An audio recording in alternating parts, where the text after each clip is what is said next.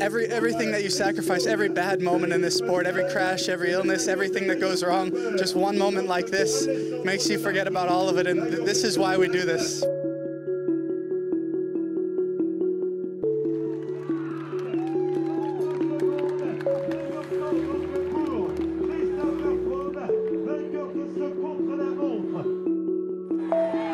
Là, ça va faire des dégâts terribles, l'accélération de Froome. Voilà les deux grands favoris du prochain Tour de France. Vincenzo Nibali a montré aujourd'hui ses limites. Il termine 6e de cette étape. Heading towards the finish. Nicky Asante is in the middle for Giant Shimano. It looks to me like Arndt is going to get it.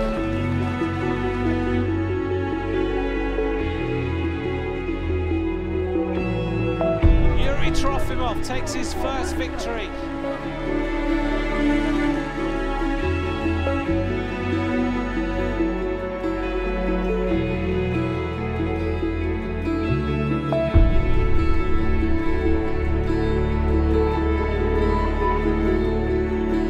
Stage 5 of the Dauphiné. A fantastic performance from Simon Schmeelack. Une chute avec Froome, une chute avec Christopher Froome. Bakeland's now going for the finish line. Vestra's going to take him into the barriers, and right on the line, it's Jan Bakeland.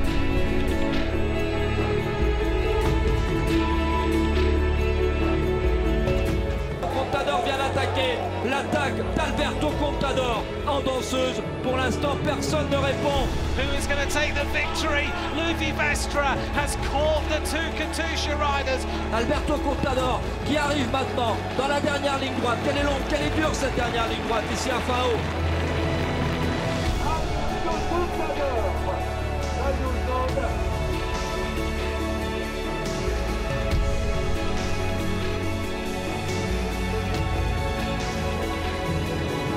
Mikel Nievi wins the final stage.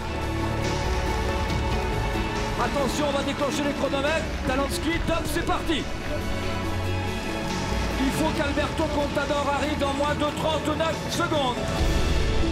Attention. Top, c'est fait. Andrew Talanski a gagné le 66e Critérium du Dauphiné.